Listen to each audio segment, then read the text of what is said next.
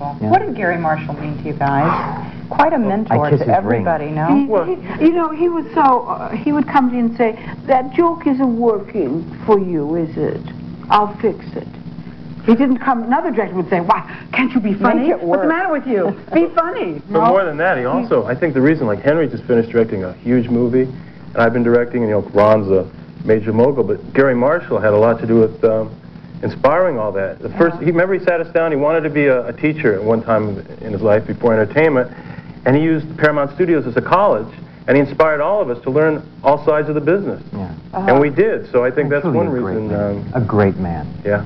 He was even, he would walk in, I believe the man is a genius. He would walk in and 55 solutions would drop off the top of his head. And then you would have the problem of they were all great. Which one would you choose?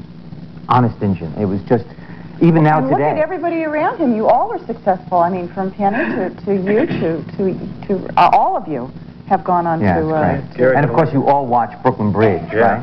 Yes, we're going to talk about Brooklyn Bridge later, too.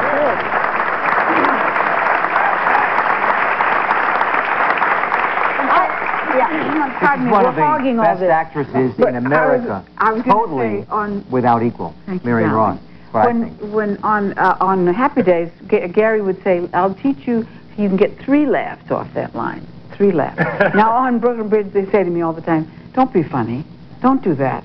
Don't get a laugh there. Don't do that with your face. Don't make that little pause there. Don't do that. I said, but I was trained to do that. To do comedy. And now you're having to do it straight. Yeah, because it's funny enough. Yeah. Different show. Funny enough already. Different people. What is a silly show like Gilligan's Island that becomes a classic? Well, no, it was. I mean, we all laughed at it and loved it, and it becomes a classic sitcom. How does that change your life? What does it mean to you to be part of that cast, Dawn? I think it's very fun to... Well, go ahead. Yeah, I just think it's incredible because you can't go anywhere in the world without being recognized, and you don't realize what an influence that has. Is it true anywhere in the world? Anywhere. I once got on an airplane coming out of Disney World, boarded the airline as the entire plane broke into the song.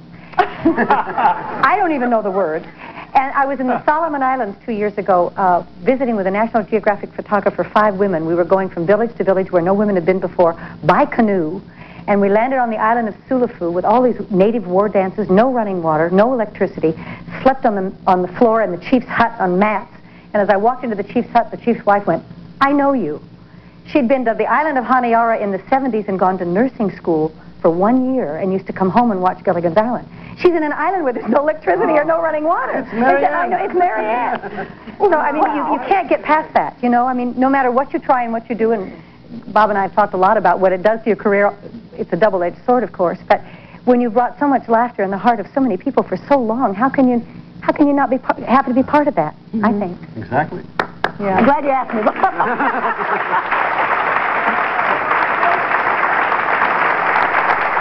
Now, you live where now, Bob? Out in the... I live in West Virginia, beautiful West Virginia. In the countryside. Yeah, I live up on one of the hills there. They call them not mountains, but hills.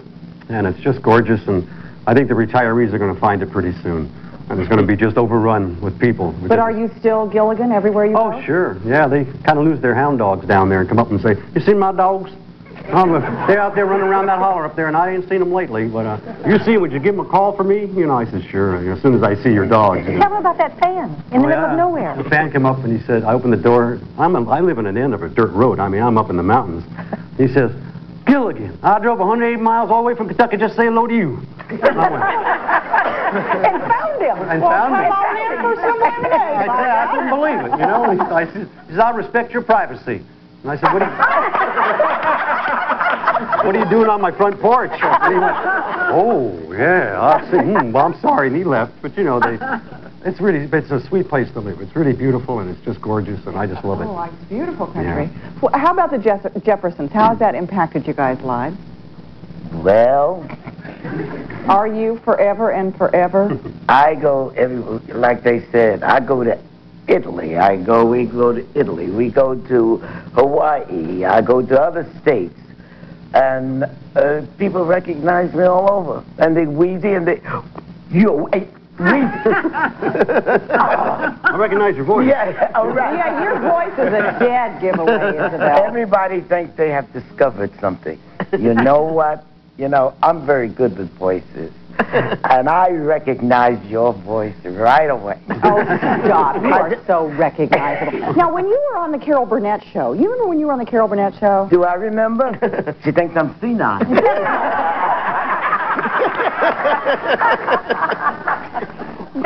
Was that like the beginning of you in L.A. and television? It was the beginning of television.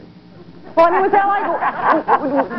I had Guess Who's Coming to Dinner, the movie. Was that before you did the Burnett show? That was before, and then I was called on the Carol Burnett show after that. Yeah. They discovered What was that like? Guess Who's Coming to Dinner? I mean, what an incredible... You don't know what Guess Who...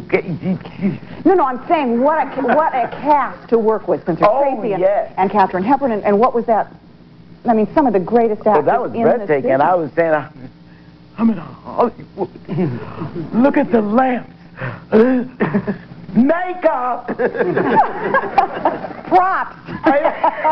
Oh, but I was just fascinated. And Katharine Hepburn said, Isabel, Spencer, I think you're marvelous. I said, oh, I couldn't stand it. Oh, but everybody, a lot of people said, you know, I didn't know you were in Guess Who's Coming to Dinner until I saw it the second time.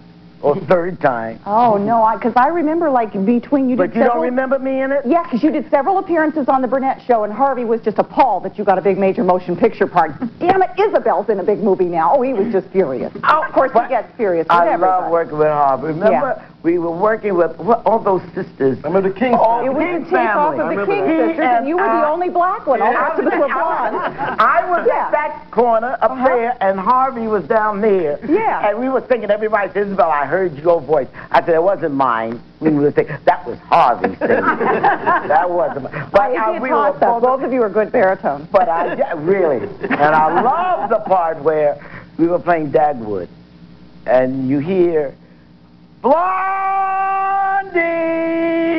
And this makeshift house, and I opened the door. What you want, Dagwood?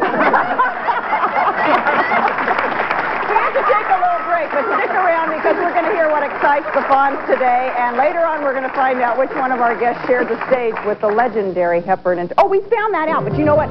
We didn't find out about you almost dying. We have to find out about that. We'll be back in a minute.